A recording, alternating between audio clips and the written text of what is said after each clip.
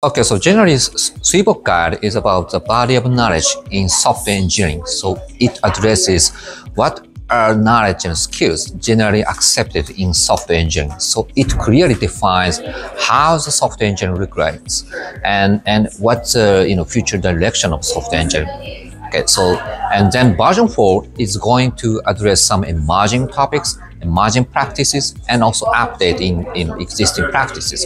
For example, we are going to have additional knowledge areas such as software architecture and software security, and also software operations. Those are currently becoming so much important in software engineering.